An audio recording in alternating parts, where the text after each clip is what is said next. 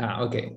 And then later on, if there's time, I'm going to talk about our work in capturing behavior of humans interacting in the 3D world and also modeling such behavior. So since the beginning of civilization, we spent our lives interacting and perceiving other humans. And that is the society our ancestors lived in and the society we live in. And the human body and human interaction has been depicted in many different ways throughout art history. And nowadays, one of the ultimate goals of AI is to reproduce natural human behavior. So the history sort of continues. So now what do we mean by replicate human behavior? This means developing agents that can navigate and interact with the 3D world like humans do. This 3D world might be physical in the case of humanoid robots, or it might be virtual in the case of virtual agents. So to illustrate what I mean, I'm showing you here some result of our latest work on capturing people in context of the 3D world. This was presented at CVPR 2021 and was called Human Positioning System. And for the first time, we can capture humans interacting in large 3D scenes. And basically here we're using wearable sensors and we're localizing the person within the 3D scene and capturing the motion with IMUs. And the reason I'm quite excited about this is because now we can understand better how humans plan their actions and how they perform their actions in context. And this data can give us the opportunity to learn these models of how humans interact with the world from looking at actual real humans performing them. So there's also very interesting work performed here at your lab that we're also following in basically training agents that execute actions in simulated environments. You can already imagine that the data that we're capturing here could be used to make these simulated environments more and more realistic. Okay, but in this talk, I'm gonna step back and I'm gonna go one step backwards and look at the representations that we need in order to understand the 3D world around us, right? So to make these agents understand the 3D world, they need to perform some basic tasks, like for example, like reconstructing like 3D representations from, let's say, visual input. Like in the easiest case would be from a single image reconstruct like the 3D representation of it, right? But depending on the visual input, you might have many different kinds of input data. For example, depending on whether you're using depth sensors or scanners or LiDAR, you name it, or basically like it could be an intermediate step of a computer vision algorithm. You will have input that will be sparse voxels or dense voxels or partial point clouds, for example, you would get from depth images. And in this case, this data is always deficient in some way. It lacks resolution or it lacks some parts, it's noisy, it misses some parts. And you would like some algorithm that is capable of completing the missing parts. So basically reconstructing full complete surfaces that are renderable and that are also containing the detail that is present in the input. And for this, it's very important to choose the representation very well. So people have used, for example, voxels, but we all know that voxels have the problems that are limited by resolution. And when you train with voxels, you have memory problems. You could use points, which are much lightweight, but then you cannot easily render them. Or you could use meshes, but meshes are limited in topology. You typically have to decide what topology you want to represent beforehand. And more recently, people have started looking at implicit surfaces and basically training neural networks to predict these implicit surfaces. And this talk will be mostly about implicit representations, and we will see some of the advantages and disadvantages of this representation.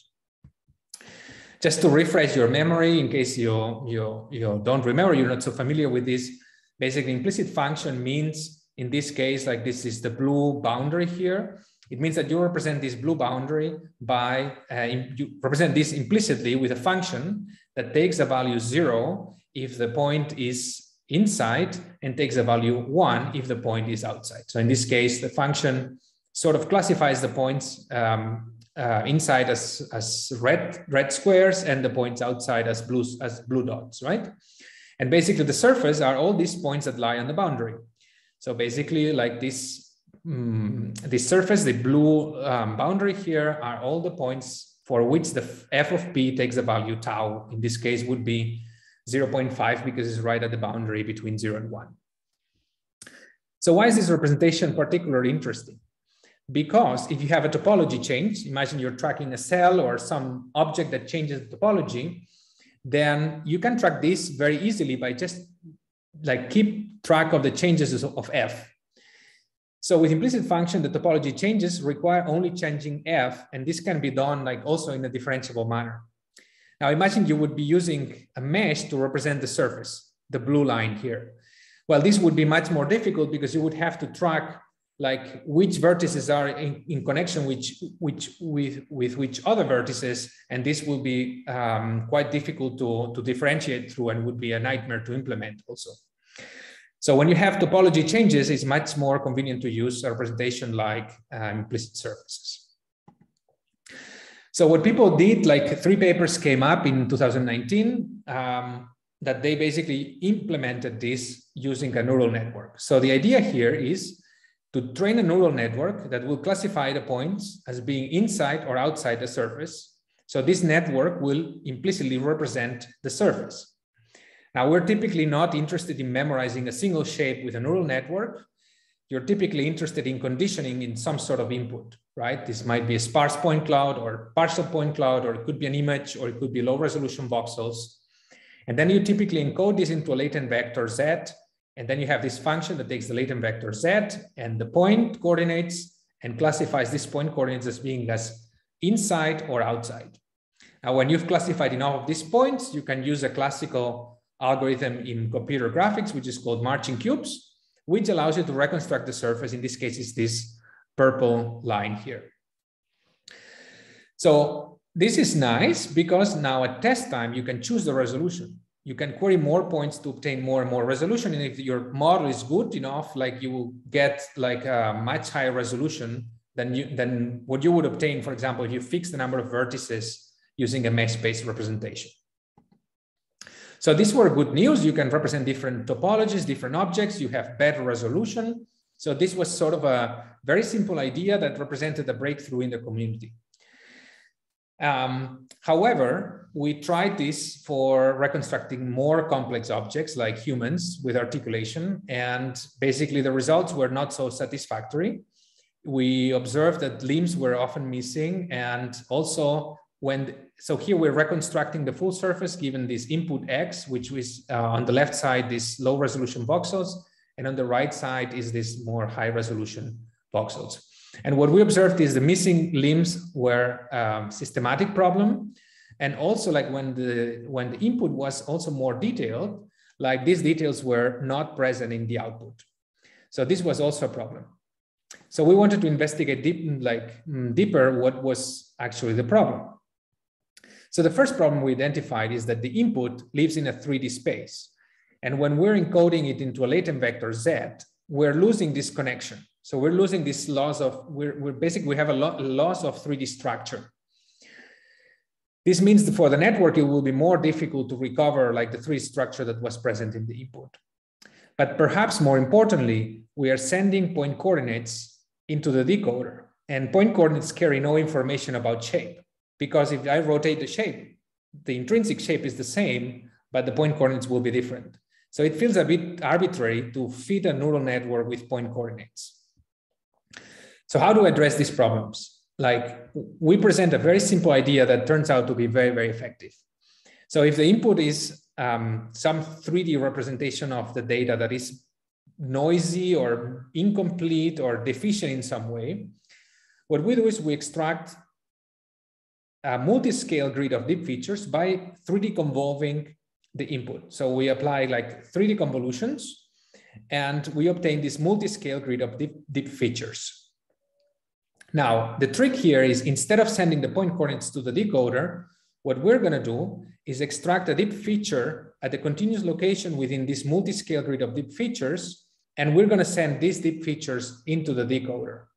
So now we take a continuous point, for example, here in the shoulder, we look up at the corresponding point in the multi-scale grid, which is aligned with the input. And basically we extract these deep features that are from global to local, right? It's like the same as a 2D convolutional neural network. You have at the beginning, you have more local details, and at the end you have more global representation of the input. And so you send these multi-scale deep features into a decoder, and you ask the network to predict either inside or outside. And mathematically, this is like a small change, but it makes a big difference. So basically, like we have a latent code from previous works, and it has no 3D structure. And we turn this latent code into this multi-scale grid of deep features. And now instead of sending the point coordinates directly, what we do is we evaluate these deep features at these continuous point locations. So now we have the function f, I mean, it would be a different function actually, that takes the deep features and predicts the occupancy. So now these deep features do have information about the shape because we're doing 3D convolutions, and it's extracting like different levels of like things related to curvature and like more global shape statistics.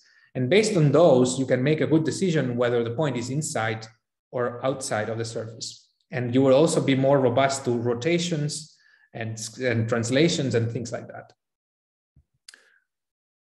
Okay, so we tried it to reconstruct humans from different modalities, like for example, for low resolution voxels or high resolution voxels, or also to complete shapes that are like from partial point clouds. So this is the right example. So notice here the green dots are basically coming from a depth map. And basically we can reconstruct the occluded part of the depth map. And so what we notice is that this architecture allows us to recover detail when it's present in the input, and it allows us to recover something that is reasonable for the occluded part. So this does not only work for humans, but it also works for general objects. So we compared to the state of the art at that time in ShapeNet, and the results were not improving a little bit, but they were really significantly better, as you can see here. So this group of works here on the left are prior works, and this is ours, which you can see that is getting quite close to the ground truth.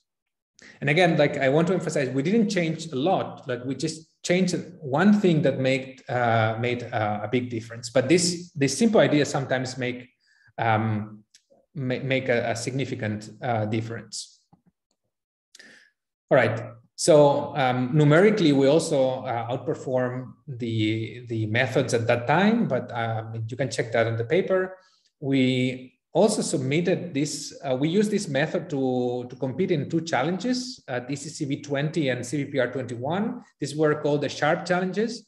And basically the task there is you're given a scan that is basically corrupted. So there's missing data, and you need to complete this scan, like the geometry and the texture as well. And yeah, we were happy to apply this method. We didn't like adapt it at all. And then basically like we won all tracks, like both years, like at least CV20 and CVPR21 for humans and also objects, which made us happy because it's one more verification that this is actually an algorithm that is quite robust. And actually we use it for many of our other follow-up works. So if you're working on this, like I encourage you to apply. Like this is well organized. This is not organized by us. It's organized by some people from the University of Luxembourg, but it's very nicely set up, and the reward is also very generous. So it's also good for the students. Okay, so this fixed a little bit like the input that we're sending to the neural network, but we still have a big limitation. And this limitation is shared by all these neural implicit models on surfaces. And this is the fact that we're using an output representation that is based on occupancies. So we are predicting 0 or 1. This means that the surface needs to divide the space into inside and outside. This limits the kind of surfaces that we can represent to what are called watertight surfaces. So for example, if I want to model surfaces like open manifolds, or for example, like clothing garments, or general functions, or complex shapes that have inner structures, I cannot use this representation. I can also not use the other very commonly used representation, which is the sign distance field, because that also requires to have a separation into inside and outside. So we need to change the output. So what are we going to do? Well, again, we strive for the simplest change that does the trick. And so here we are changing the output from a signed distance field or an occupancy to an unsigned distance field. And you might say, well, this is a trivial change. Yes, but this leads to a new algorithm that I'm going to describe next. So this means that, you know, the representation of the input is the same as before. We use these multi-scale deep features, and then we output the distance to the closest point Q on the surface, right? That's what this mean is returning, the distance to the surface. So if we use the unsigned distance field, in principle, we can represent all these open surfaces, okay? But the question is, how do we extract the surfaces once you have this unsigned distance field?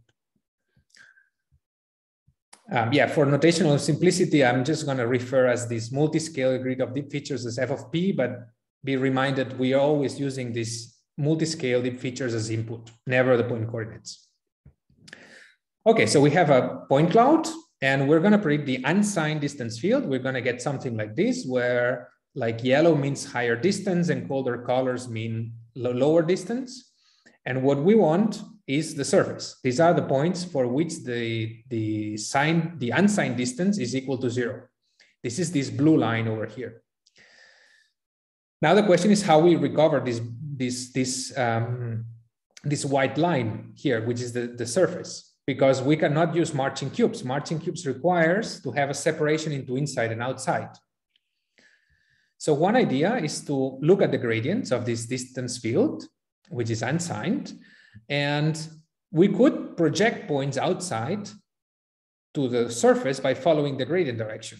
That might be one idea, but we can do better, because look at this gradient. Like if I look at f of p, if I take the gradient, in which direction is it going to point to?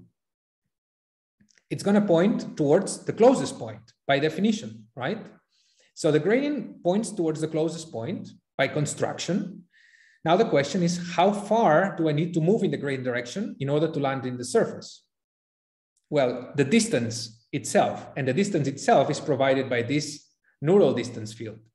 So at the end, to project any point to the surface, all we need to do is to take P, which is the point we're querying, and we need to subtract the distance times the gradient after normalization, right? Well, no, the gradient is unit length by construction also. So the theoretical construction, like to project the point P onto Q, is f of P, which is the distance times the gradient. Okay. However, we do not have like the theoretical distance field. We have a neural distance field, which is an approximation. So in practice, we need to apply this formula like 3 or 4 times in order to project points into the surface. But basically, this gives us a very fast way of predicting the unsigned distance, sampling points around the surface or inside the surface, and then projecting them using this very simple formula. This is a formula that you can find in some not well-known graphics papers, and it had not been used, but in our case, it's crucial to make this efficient. Okay, so what can we do now? Like before we could do this, like for example, for this object here, this car, we can represent the outer surface, but we cannot represent the inner surface. The inner structures are missed here because we're using this inside-outside representation.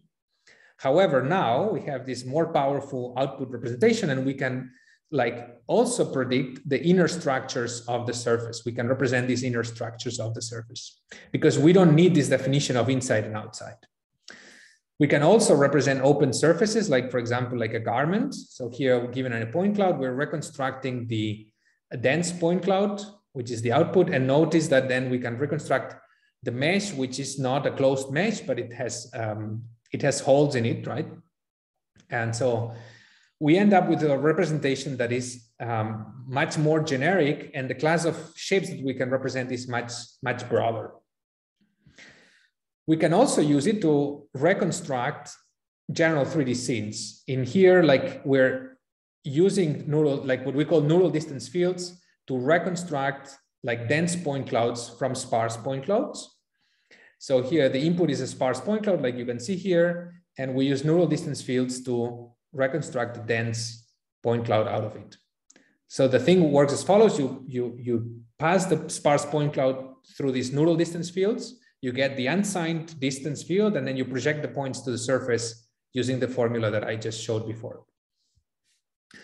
And the cool thing about this is that you can train directly with the scans. You don't need to watertight them. You don't need to deal with all these things that you had to do before. You can just straightforward train from the raw scans. And then you can represent at test time, like also surfaces that are not necessarily watertight. Yeah, so we can also like, this is like an unsigned distance field, and we can use computer graphics techniques to render the depth map directly without recovering the surface. So this is like a technique called sphere marching. And basically we can, if you want, you can just render the depth image given this unsigned distance field. We also showed, this was a NeurIPS paper, so when to show this is even more general. So we also show it for general regression tasks. So of course, if you have like a simple function, like a linear, a quadratic, you can get the regression like using standard methods. You could fit, I don't know, like polynomials, or you could fit a neural network or whatever. But if you have like a more complex manifold that is not a function, right? For example, this spiral here. And I want to predict, for example, for x equals 0, what is the corresponding y? And I train using like an L2 loss. What's going to happen here is that the network is going to produce something that is going to be an average, because you have, for one x, you have multiple solutions, right? You have this multimodality. So here, like these standard methods will fail. And here, what we showed is that you can also use this to approximate manifolds. So you can approximate this by predicting the unsigned distance field for this data manifold. And then you can do regression by doing marching cubes along the constant x direction. So yeah, we showed that this is something we're still exploring, like how we can use this unsigned distance field for more general tasks. But this showed that, you know, we could use this for general regression tasks. Okay, so up to here, I've been talking about how to reconstruct surfaces from using a neural field representation or neural implicits. I haven't talked about how to reconstruct also the appearance. And this is where, this is a problem we addressed in stereo radiance fields, which is basically building on the well-known work of NERF. And the basic idea here is to try to make NERF generalized to new scenes and try to make NERF not depend on so many like input views for a particular scene. So for those of you who are not in this field or are not familiar with NERF, what NERF is doing is you take multiple views of a scene, and then for every point, location, and view direction, you train a neural network that will predict the color and the density at this location. And then once you have this neural representation of the scene, you can do volume rendering by shooting rays along the camera center and the pixels, and then you can basically integrate this density times the color, which is given by this neural network. Now, this is really cool. However, because it produces really nice results, and it's very simple and easy to use and build on it, but it's scene specific. And the reason it's scene specific is because you're memorizing this mapping from point coordinates and view direction to this density. So this means that, you know, if I change the scene, this mapping will be completely different. So I cannot leverage, like, I cannot train on multiple scenes to learn this, right? Because it's just memorizing the scene in the neural network. So our goal here was, given sparse inputs, so not dense inputs, but given sparse inputs, like have a network that in a single forward pass could produce novel views for a novel scene. So we don't want to overfit in a given scene. We want to generalize to new scenes. So essentially what we had before is dense input. This is NERF, and a single scene, and you optimize in order to obtain a representation of the scene. Now what we want is sparse input. So we're making the problem harder. And we also want to generalize to new scenes. So these are the two key changes. So before we had dense, and now we have sparse, and before we had a single scene, and now we want multiple scenes.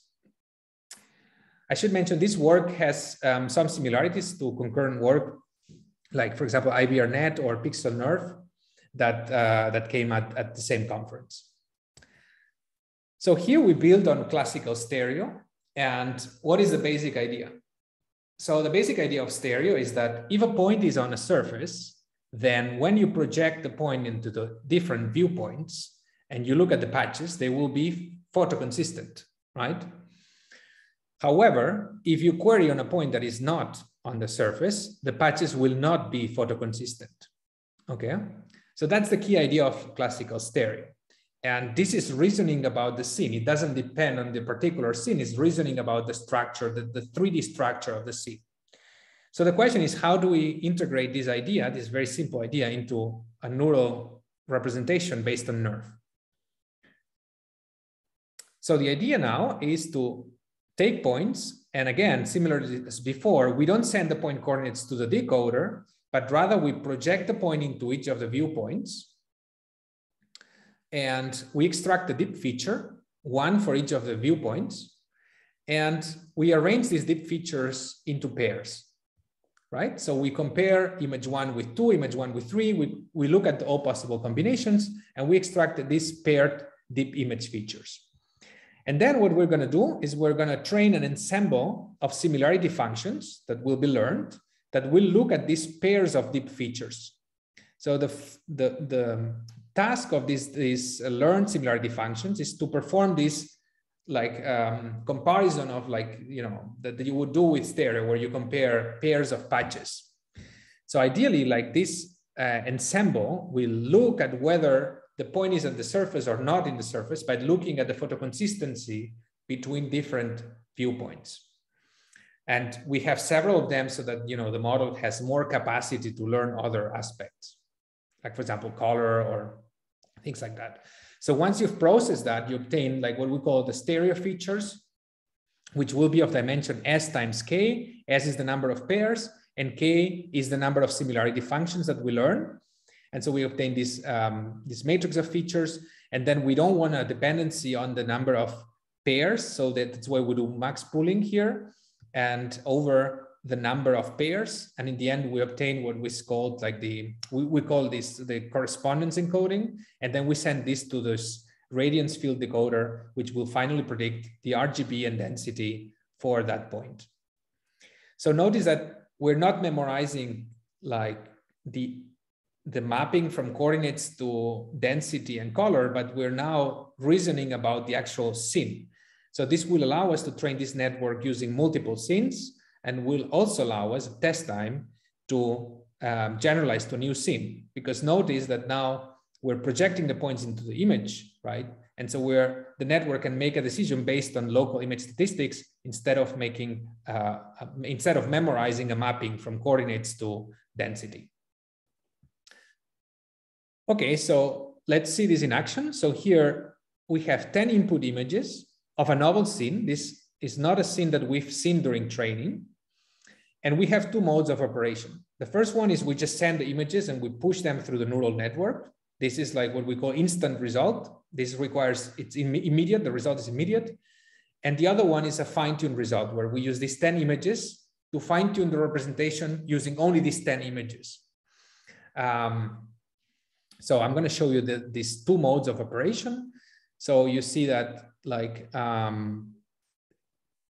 yeah, first I'm showing you ours fine-tuned, and then I'm showing the instant result. But let me show you this again. And so see that the fine-tuned result on the left is a bit better, but the instant result is also quite good already. So it's showing the generalization ability is obtained by using this ideas, right? This architecture that is inspired by stereo, multi-view stereo. All right. So how does this compare to, for example, standard NERF or LFFF, which were the baselines at that time? Well, NERF fails in not for all scenes, but for many scenes it fails because it needs many more images in order to produce a reasonable scene representation. So if you have only 10 images, NERF, many times it's just not enough and it doesn't learn anything meaningful. Instead, ours like can produce already like a pretty good novel view synthesis result by just looking at these 10 images without even having to train on them. So here are more results of our method generalizing to new scenes. And again, like I emphasize that we're using only 10 images. And I mean, similar to NERF, we can also, we can also obtain like 3 reconstructions by looking at the density and doing marching groups on the density.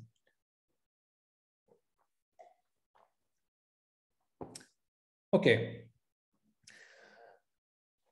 good. So up to here, I've shown representations that are good for novel view synthesis or for reconstruction, but I haven't shown how to control these representations. And in many graphics applications, you're interested in also controlling these representations. So here I want to present work that we presented at ICCB, which is called Neural-GIF. And what we do is we control a neural implicit representation or a neural implicit surface as a function of pose. So the goal here is, given some scans of a person in multiple poses, we want to learn a model that then can generalize to new poses. So I can control this model with a skeleton, for example, and we can generate new poses, and the task is to produce the wrinkles and the deformations such that it looks realistic. Now, classically, how you would solve this problem was using a very complex pipeline where you would do registration, you would non-rigidly deform a mesh to the data, and then you would learn like statistics from it. And it's a very complicated pipeline.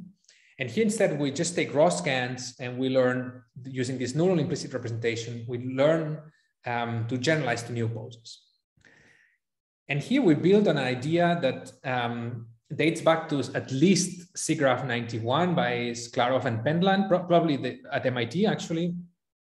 And the idea is like generalized implicit functions. So the idea is like, how do you deform a shape? How do you apply transformations to a shape? For example, if I want to apply a rotation and translation to a given implicit surface, which is defined like this, right? This equation over here that I've shown before, how do you do that? So you can do something very simple, which is consider a point, right? This point, this blue dot that I'm marking here. And I want to know whether it's inside or outside. What I can do is I can like apply the inverse transform to look back in the original untransformed space, whether the point is inside or outside. And I can just copy this value over here. This is exactly what this formula is doing here. It's saying this implicit function after the transformation are all these points P prime in the transformed space, such that when I apply the inverse transform, right, this function evaluates to tau, which is the boundary between inside and outside. So this is the implicit function in the untransformed space, and this is the implicit function in the transformed space. And notice that the only thing that changes is the thing that we're sending into the input of this function. So this gives us a very nice way of broadening the class of shapes that we can represent. So for example, you can generalize this to general deformation fields. You could have a deformation field that varies over X, Y, and Z to obtain more like general stretching and scaling. And so basically you can do the same trick. You can apply the inverse transform and look at the points that are right at the boundary. So we started looking at this idea in a collaboration with Google Brain in Toronto. And this was the paper called NASA, where we have control over neural implicit using something similar to what I just described. So where we can control the implicit surface with a skeleton. And this sparkled interest. And then there were like in the next conference, like many papers trying to build also implicit surfaces that are controllable with articulation. But none of this works produces like a model that can control the articulation and also non-rigid deformations of a surface. And this is what we presented in Neural-GIF. This is the difference between Neural-GIF and this prior work.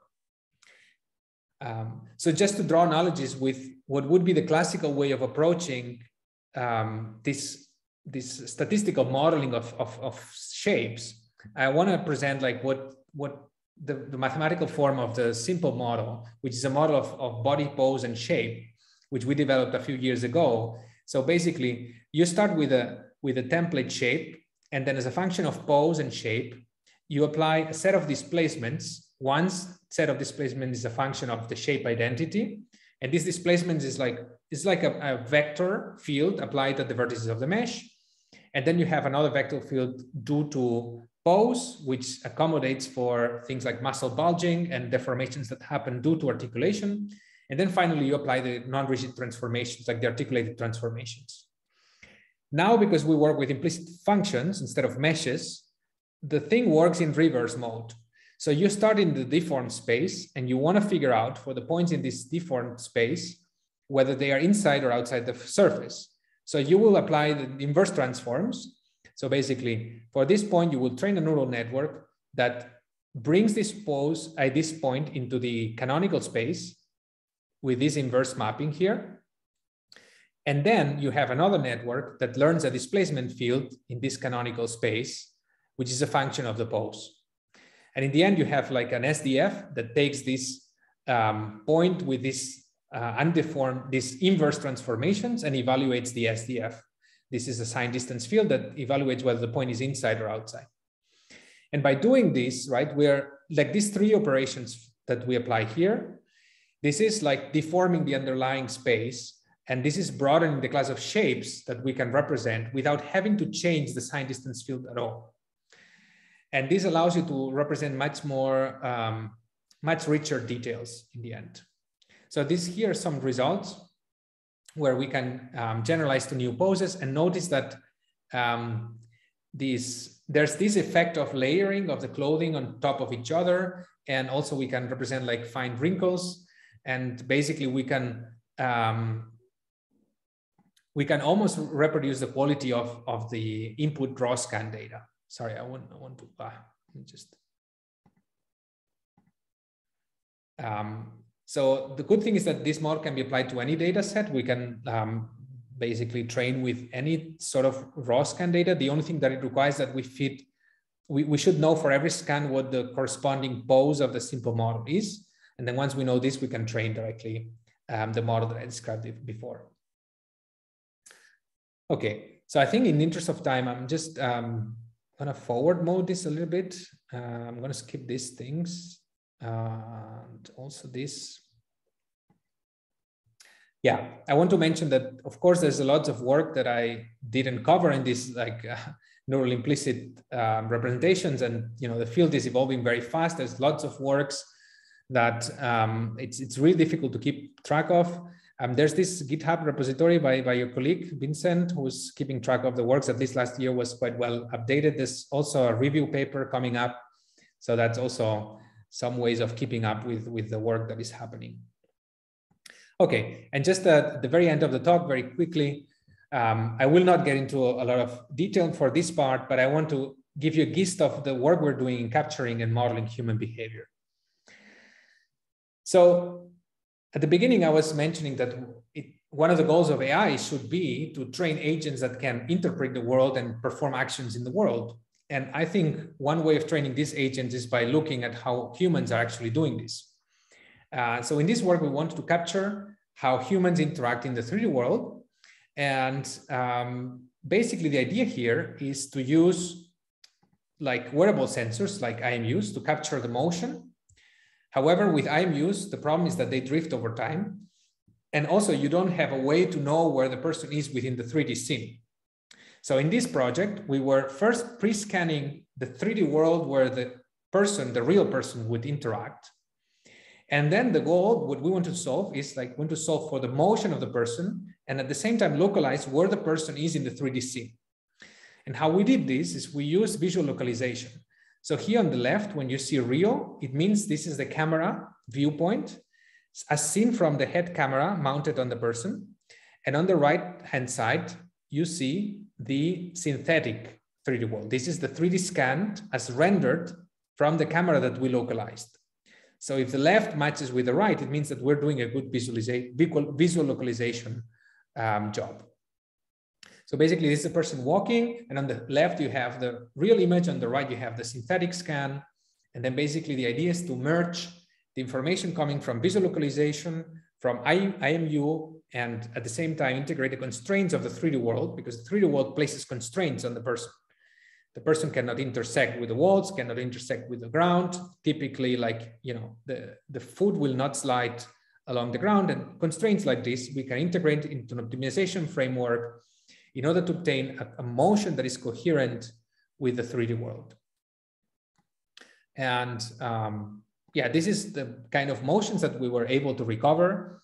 Unfortunately, I don't have time to go into detail, but the basic idea is to integrate these three sources of information.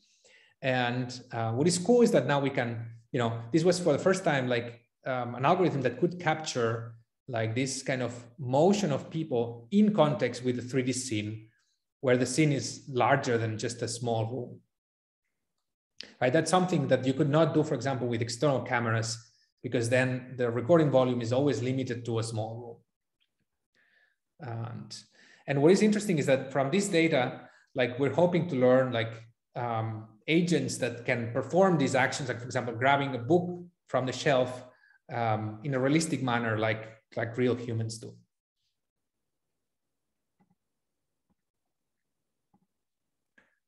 Right. This data set, by the way, is publicly available. So the results are publicly available, and also the code to obtain the results is actually all the works that I presented have publicly available code. So we capture different actions, for example, like interacting with a computer. And notice that here we're not using an external camera. We're just tracking from the head-mounted camera and also from the IMUs at the same time. And we also captured interactions between two people. We also captured other kinds of interactions, for example, interacting with a ball or with objects. And notice that here we're not tracking the objects. And this was one of the limitations of the work. The scene is static, so we can track only the human motion, but we cannot track the objects, right? So here, obviously, the object is missing, right? Let me move forward. Yeah, so now very recently, what we're looking into is, given the same setup, given a static scan, like what we had before, and this IMU data, right? And also the egocentric view of the person, of a person moving or interacting with an object, can we recover both the human motion and the object motion? That's the research question that we're posing. Now you can already imagine this is a super hard problem, because like when the person is interacting with the object, that's what you see in the camera, right? There's no hope for visual localization. You have no features, no reference points, and there's also very little hope for localizing the object relative to the human. So it is really difficult to solve this problem if you're not doing some higher level reasoning. So in this ongoing work, what we're able to recover is the motion of the human and the object simultaneously.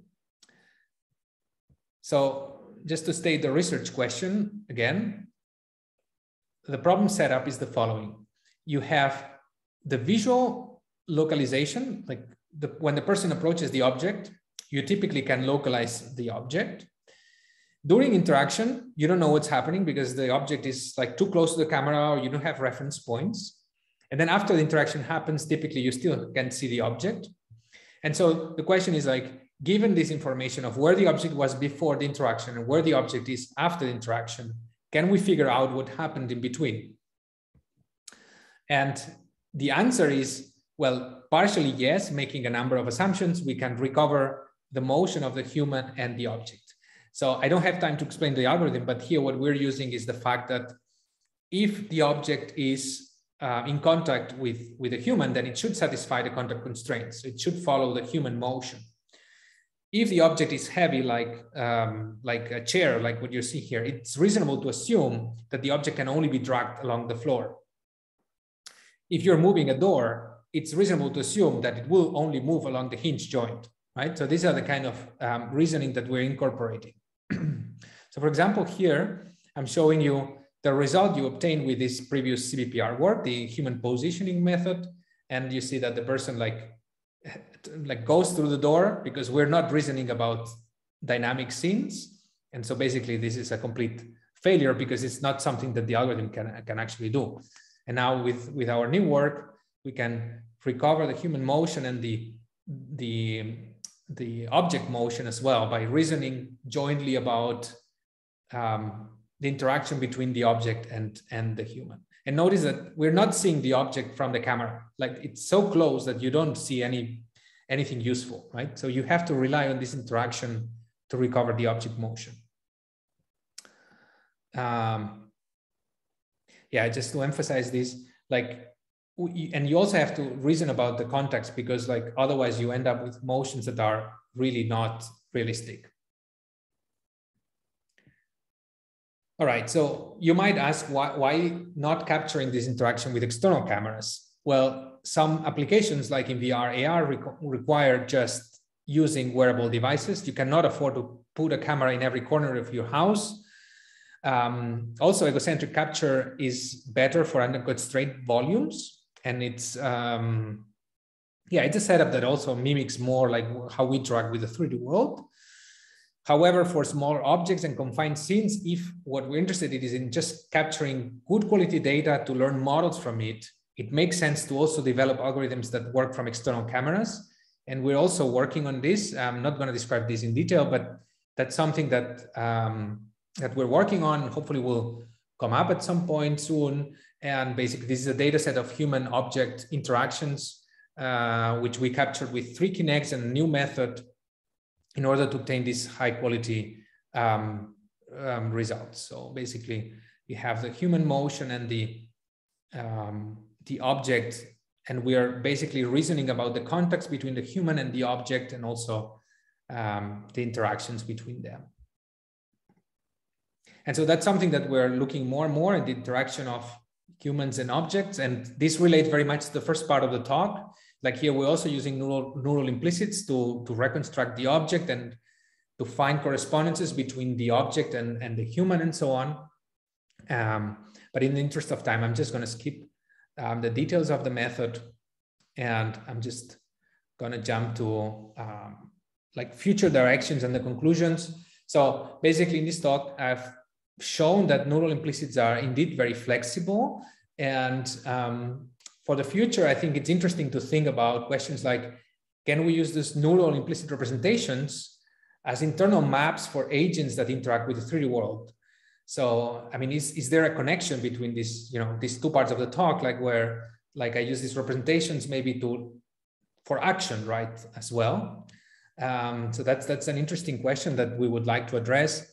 And also, how can we build these implicit representations on the fly and maybe like with some memory, right? So that you're maybe more detailed for the scene where, like the place where you are, but then you have some rough memory of how things look like far away from where you are and things like that. This is also all very interesting and exciting for the future. All right, so neural implicits are very flexible for multiple topologies. In several papers, we've been arguing that it's better to send to the decoder deep shape features instead of point coordinates. And the output representation also matters a lot. For example, I showed that if you choose like the unsigned distance, you can represent much more shapes than if you choose an occupancy representation. And we're seeing more and more works. I just presented ours, but there's more and more works in making these neural implicit models actually controllable. And this is also an exciting avenue for future research. And yeah, I think it's very exciting to think about what's the connection between like these 3D shape representations and humans and performing actions in 3D worlds. And with this, I would like to thank funding agencies and sponsors, and I'll be happy to take questions now.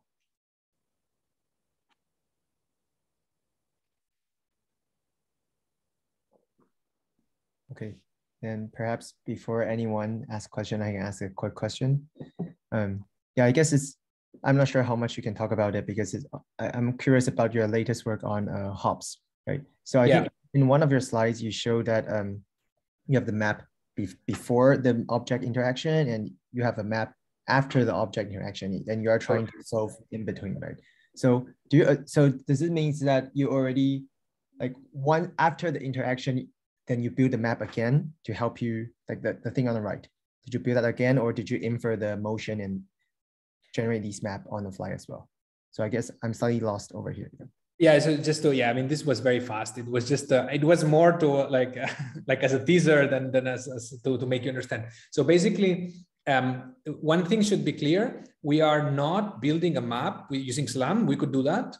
But here we're using a static scene as a reference. And what we're doing is localizing the object, right, within that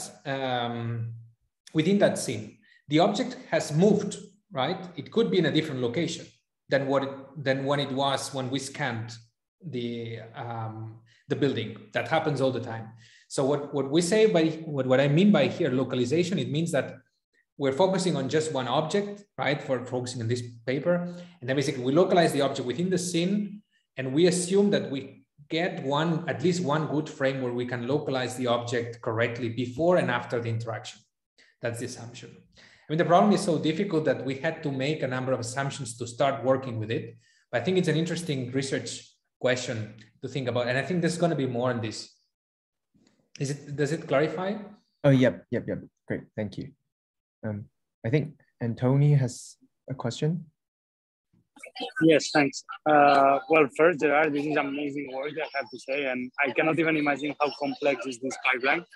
I was wondering on the map representation, though, like it does seem to me that you're using a point cloud. Why are you not using a 3D mesh, or maybe you are, for the representation of the scene? And why not pre-processing it as in, okay, like let's decompose it into objects, rooms, floor, ground, walls, and doors? Is there such decomposition already in the framework? No, not yet. But that's I mean, yeah, we should probably do that, like some like processing into semantics, and then yeah, like capturing these interactions after we've processed the scene. The scene looks like point clouds because it's just for rendering, but for in the original paper to include constraints, we're using the mesh to look at like intersections. So this is just for visualization purposes. But now, like, bear in mind one thing. Right now, we're focusing on an object at a time. So we know which object we're going to interact with. The real deal is I don't know what I'm going to interact with, and then I can track everything. But we're not there yet. But that's basically what we should head towards. Yeah. So actually, we looked at yeah. Go ahead. No, sorry, I interrupted you, I think. What were you going to say, Gerard? That we looked at your framework, Chimera, also at the initial stages, and then, so it's something we're looking at. So yeah, we're also aware of your work. Also awesome stuff. Awesome, good to know. Thank you for answering. Yeah, so I think one quick follow-up regarding Anthony's question. So since you said you only focus on one object at a time, so I assume that you also have some assumption on the object motion, or do you kind of infer these? Yes, yeah, that's an excellent question. I mean, that's something that we're looking at inferring the degrees of freedom for the object. Right now, we're assuming, like we make this assumption that we say this object can only move in the XY plane and the rotation. The door can only move along the hinge joint. But it would be cool to infer these degrees of freedom, right, automatically. Okay, thank you. So are there other questions from the audience? Okay, I guess no, then thanks Gerard again for the great talk. Thank you, Gerard. Thanks.